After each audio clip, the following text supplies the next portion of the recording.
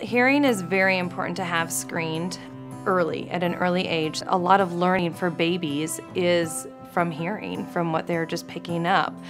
That's why it's important to talk to your baby. And so with the universal newborn hearing screening, we want all babies to be screened by 1 month of age. We want them to have if they have hearing loss, for that hearing loss to be diagnosed by 3 months of age. And if they have hearing loss, to have them fit with amplification if needed by 6 months of age. We also want interventions to start by 6 months of age as well, because we know that when hearing is not up to par, that kids are not hearing as well, they're not learning as well, and so those developmental milestones such as speech and language development might be delayed or drastically affected because they're not hearing as well. When there's a child with hearing loss, we want to make sure that we figure out exactly what the cause is. Some forms of hearing loss can be treated easily, either with tubes or repairs of problems in the ear canal or the eardrum. Other types of pediatric hearing loss may be permanent, from genetic issues or structural and developmental problems. In many cases, however, these types of hearing loss can be treated either with amplification with a hearing aid or with a cochlear implant. For babies, we can do a test called an ABR, Auditory Brainstem Response, or an OAE, Otoacoustic Emissions. With the ABR, we place electrodes on, we put earphones in their ears, and we're looking for a response from their auditory system. They don't have to provide us a response at all. For OAEs, we're putting a probe into their ear canal, and it's putting sound into the ear canal, and we're looking for a response back from the inner ear. Again, they don't have to provide a response. Very easy, very quick, as long as the child's relatively quiet. So the earphones are going to be delivering a click signal into his ear.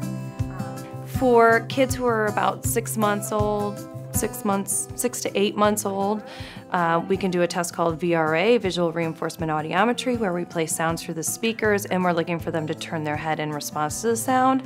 And then once they do turn their head, they're rewarded by a toy that lights up above the speaker. Kids who are about 2.5 to 3 years old will do a test called CPA, or Condition Play Audiometry, where we teach them to put a block in the bucket when they hear the sound or when they hear us say put it in. And kids usually like that test, like that task, that game. And then once kids get to be about 4 to 5 years old, we can teach them to respond to sound like we all know. Raise your hand when you hear the beep, or say yes, or tell us your favorite color when you hear the beep. So when a child is diagnosed with hearing loss, the first person we would like them to speak with is their pediatrician, since they referred them, and that is their medical home. The next person would be an ear, nose, and throat physician who can order any other additional tests. They'll do an examination of the ear and determine what else is needed. Also educate the parents a little bit more about their hearing loss. We need to be able to diagnose any medical issues that the child might have which might be causing the hearing loss. And we also need to be very careful about diagnosing the exact type of hearing loss so that we can point our efforts in the right direction.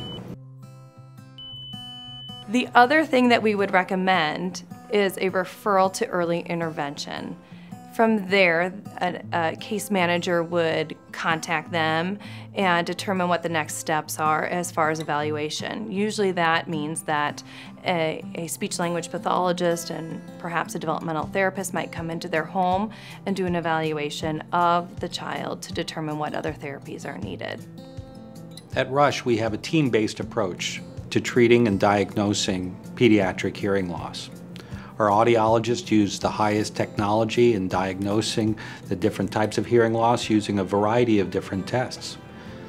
At the ENT side, we have a variety of providers, both from pediatric and otology, who can provide diagnostic services and treatment options, including surgical options.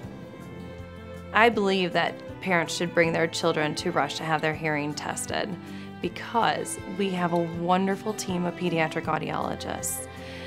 We collaborate with our ear, nose, and throat physicians and our pediatricians. We have the ability to use every test that's used in pediatric audiology, and we also have the ability to have 2 audiologists test a child if needed. My favorite thing about being a pediatric audiologist is working with kids and their families. It's the most rewarding thing you can do.